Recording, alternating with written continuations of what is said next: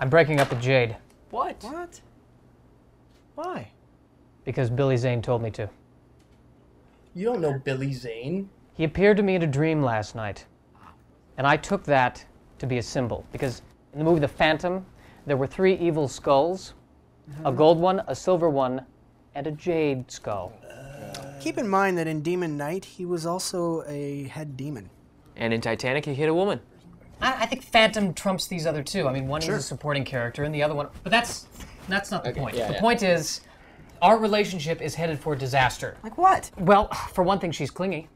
Well, She just likes you. She lot. cares. Yeah, Alex. she's got a great family. Great smelling hair. Yeah, and it's really cool when she brings over cookies every day. I know all that's great, but I think she's doing it because she's worshiping me as a god. That's awful. That's what every man wants. who wouldn't? No, that's terrible. I wouldn't stand for that. I'm just not feeling that she's the one, you know what I mean? Look, man, I'm just saying. Aw, man. I'm just saying that, like, if you're gonna do it fast. Do it fast. Okay, all right, gentlemen, this is great. I always love coming to you guys. It's just like that scene in Superman Quest for Peace, where he's talking to all the elders. It's just great. There's a lot of wisdom here. Is that the one with Richard Pryor? That was 3. That was 3, okay.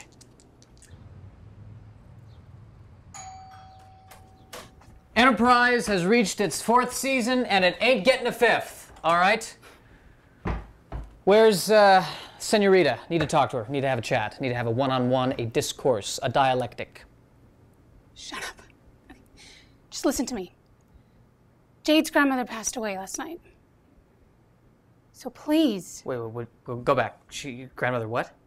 She passed away. Oh my God, oh my God. Oh, what? No, no. You're so fake. Just be nice to her. Oh, this is gonna be complicated. Oh God, this is gonna upset my bowels. I know this is not the best time to... So glad you're here. I just need you to know that, like, out of everything that has happened in my life, you have been the one constant, stable thing. And that means so much to me. You know, I got this fortune cookie the other day, and it just said that the one that cares about you is near, and they were right, because you're right here. And I just want you to know how much you mean to me.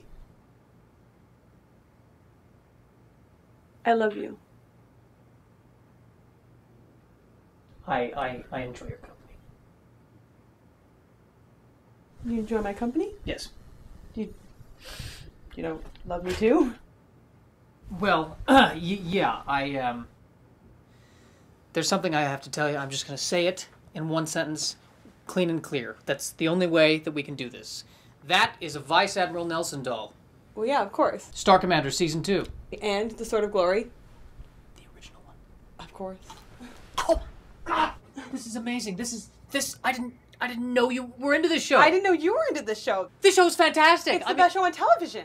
Absolutely. I mean, it was a blend of allegory and ingenuity. I mean, they had no budget, but they created some of the best sci-fi episodes you could ever possibly imagine. They created everything. Like, it was like my imagination was on the TV screen. I know. It was so amazingly well written. Yeah, it was fantastic. Right?